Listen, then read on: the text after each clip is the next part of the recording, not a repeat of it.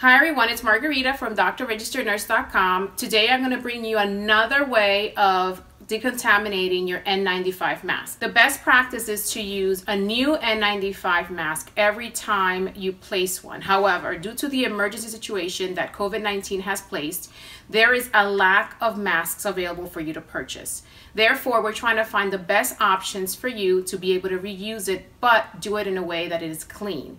Evidence-based practice has shown that using heat as a source of decontamination has helped remove the coronavirus spores from the masks, as opposed to other ways which can cause the filter of the N95 mask to deteriorate. I'm going to show you how to use your stove, the oven in your home, because everyone has one, in order to decontaminate your masks. I also did a video that shows you another way using the Lysol spray as well as a container in order to place the mask. So make sure you watch that one as well. We're going to preheat the oven to 160 degrees Fahrenheit. Once the oven is preheated, we're going to wait a few minutes in order for the temperature to stabilize inside the oven. And at that time, we will place the N95 mask in the oven for approximately 30 minutes.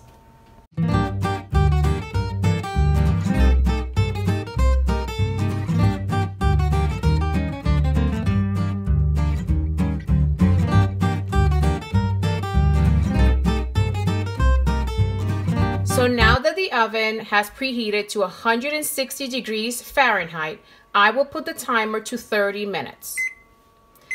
Now remember, you can use any oven. It could be an electric oven, a fancy oven, a non-fancy oven. It doesn't matter. It's going to do the same function as long as it is up to 160 degrees Fahrenheit. At this time, I'm going to place the N95 mask in the oven for inactivation of the coronavirus.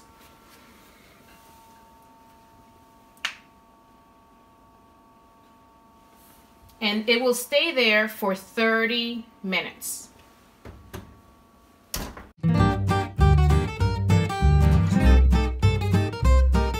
Another way that you can reuse your mask that has been shown to be effective is if you have 7 N95 masks. If you're one of those lucky ones that have multiple masks at home, you can start a rotating cycle where day 1 you wear one mask, day 2 you wear the second mask, all the way through the 7 days. You may ask yourself, why do this rotating cycle of a 7-day period? Just as a side note, the coronavirus will stay active on a surface like cardboard for approximately 24 hours, which is 1 day.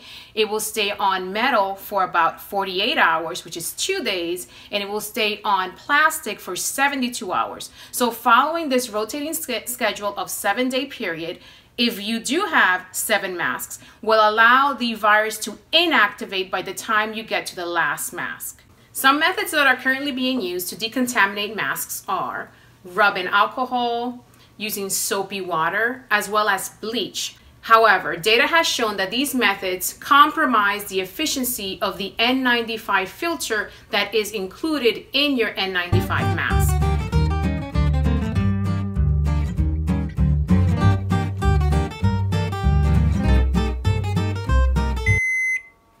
So now the oven has stopped and 30 minutes have elapsed. So the mask is ready. So now we're going to take the mask out. Being careful.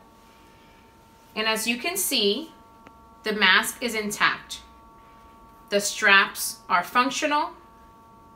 The mask is not broken or burnt. It's exactly the way that we placed it in the oven. The only difference is that now the mask is decontaminated, and by using heat, we were able to inactivate the virus corona. And this is ready to be reused.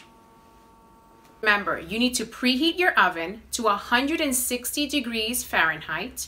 Once your oven is preheated, you're going to set the timer to 30 minutes. You're going to place your N95 mask inside the oven. Once the 30 minutes have elapsed, your mask is decontaminated and all those coronavirus spores have been inactivated, and you are able to reuse your mask. Well, I hope that this video was of great use to you. Make sure that you look at our previous videos in this channel, Dr. Registered Nurse. Leave your comments below and make sure to subscribe. Hit that bell that's in the corner. Like the video and share with all of your friends and family. Thank you very much for your time and have a great rest of your day. Bye.